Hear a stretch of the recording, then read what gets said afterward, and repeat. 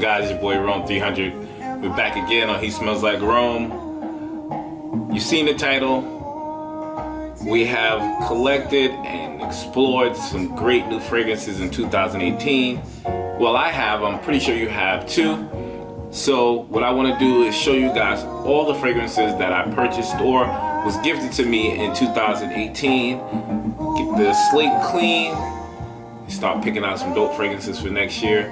Stay tuned for my annual top 12 to 24 fragrances I picked for 2019. But right now we're gonna focus on the fragrances that I got. So it's gonna be very quick. Pretty much 85% of these fragrances I've already reviewed, so you'll be able to check them out on my channel if you want to go and search where they at. So let's start it up. You already know how I do. I'm gonna try my best to show y'all, and I did. I researched a lot. I've done, trying to go in places where I know they are really good fragrances. The brands are not so popular, but they got some really great perfumers behind the brand to create some extravagant, some exotic fragrances that might excite you. So here we go. All right, we're gonna start off with one of my first purchases for 2018, and it was in #1 at my top fall fragrances, and this is Chiquera from Fueguia. This is one of the best cocoa, boozy, chocolate, gourmand fragrances, but slightly powdery.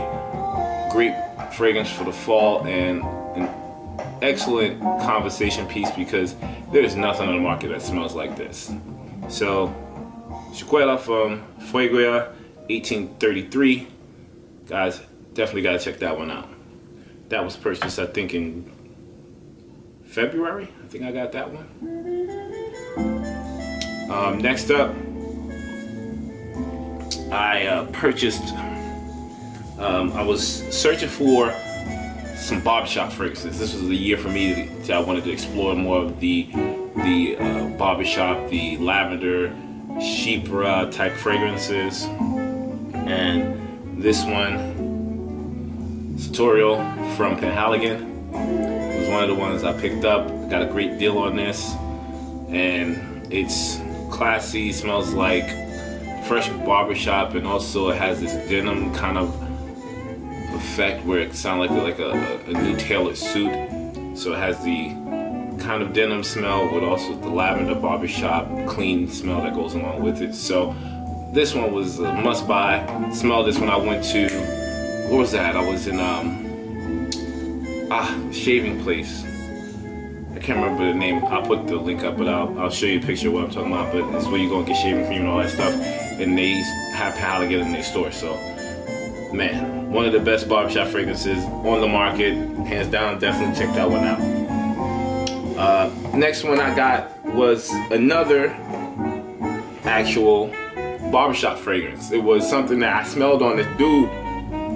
He was walking past me, and we were in at my job and kind of hanging out, and he walked past me. I think it was in the elevator, and I was like, "Yo, what is that you got on?"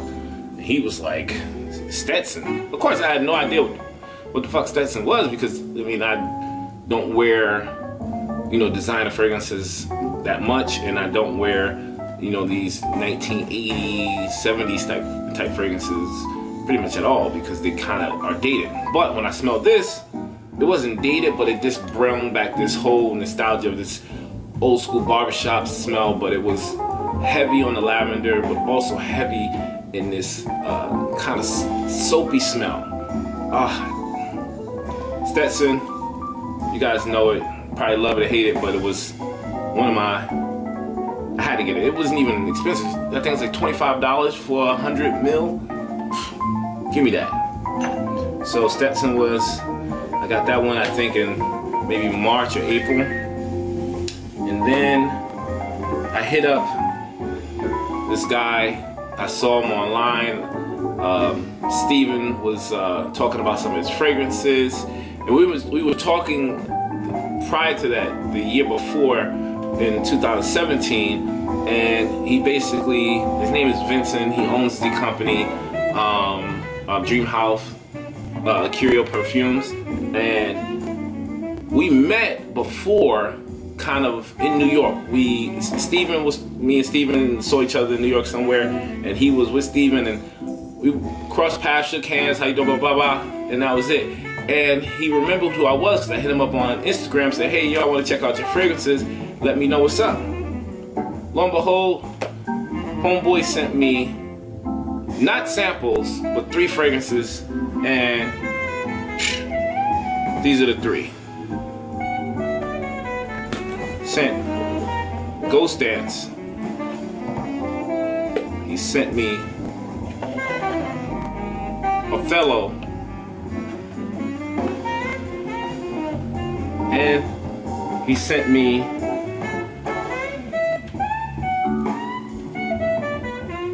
Orange Sunshine. And to be honest, he will always have me as a customer because this was just generous. He didn't have to do this. I was happy that he did, and was much appreciated. And in my opinion, this fragrance, Orange Sunshine, is the best release from my pick or my purchase or anything that I smelled 2018. This is the best fragrance, the best summer and night fragrance you'll ever smell. Best fragrance in 2018, in my opinion.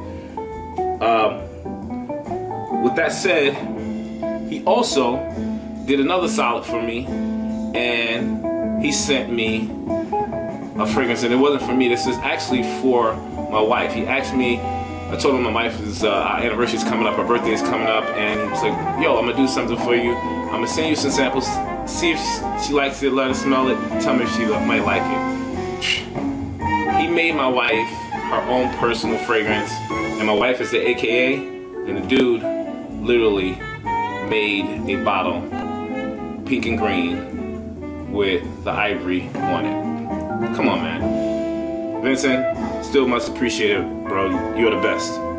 So I gave that to my wife for our 10-year anniversary and also her birthday, which was in June. Let me go a little faster. Next up, I got a fragrance. I started looking online on Instagram again. Fragrance from a company called Oud Factory. Oud Factory sent him a message. Guy said, I know who you are. His name is Adam. He said, I'm gonna send you a sample. Sent me samples of his line. Also sent me 4 ml Oud fragrance. I did a review on this one. I was blown away. This is called Dear Soul. Absolute gorgeous Oud spicy fragrance. I was so impressed. I had to buy another one, but I wanted something sweet. Said, I got one for you. Purchased it. This one's called, I think it's Track or Trapped. Gorgeous, another one. A little bit more on the sweet side, but not as strong as the other one, but still beautiful oud-based oils. And those are my first 2 oud-based oils. I really never had anything like that. So we got June again, July, Father's Day. My wife gifted me with this beautiful fragrance right here, and that is, this is Italian Leather by Memo Paris. Oh man, I was excited. I wanted something dope, I wanted something new, and she hooked me up with that. Love you, babe. This was actually a fragrance I did not like when I first smelled it, and then it grew on me as I kept wearing the sample, and then I said, once you know I'm gonna get it. I went to Virginia, and they had it in a perfume store there, picked it up. And last but not least, I think this is the last one. This was also a gift to me. This was, I was asking one of these ladies, she lives in, she's from Ethiopia, and I wanted to smell some fragrances that they get there, and she said, I'm gonna send you something. She picked up this from a kiosk in there.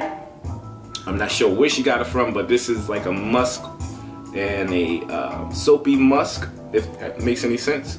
But it's an oil. It's like maybe 20 mil. 2 dabs. This shit will last you all day. And that's pretty much it, man.